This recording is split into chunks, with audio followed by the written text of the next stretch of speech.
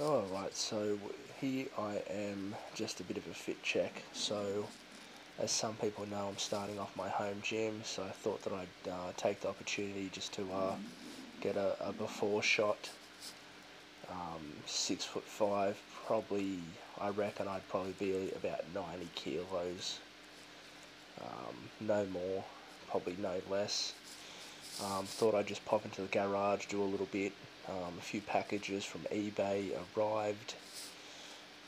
They're just little LED holders for the control panel for the scooter, and I was just kind of messing around with just a bit of scooter frame, just some random bits of trampoline that the next door neighbour threw out.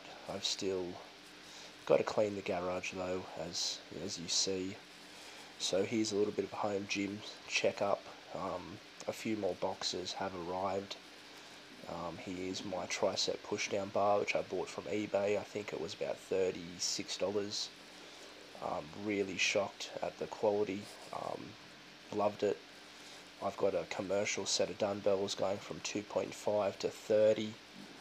And I've also got the fake synthetic turf that I'm going to lay down just to give it a little bit more of a nice environment to be in. So yeah, here's just a quick little look around. It's going to be a nice little home setup. It's going to be really nice to go in there and actually use it.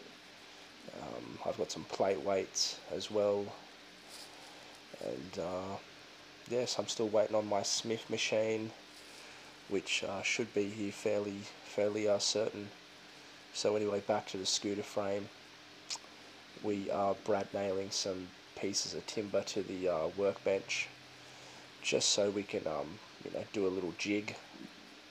So doing a little bit of grinding here and there just to get the rust off and the shmoo.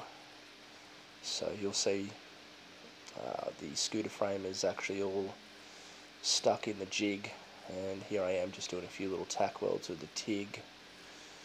And here I am feeding some filler rod, just making it look pretty nice. And yeah, so then after that was all done, I managed to get the pipe bender out. We end up bending this piece of pipe. I didn't get it on camera, but all it's going to be is it's going to be like a little gusset, just so I can fill in this little section there. I don't know how well it's going to turn out, but stay tuned for part 2, and be sure to like and tell me what you guys think.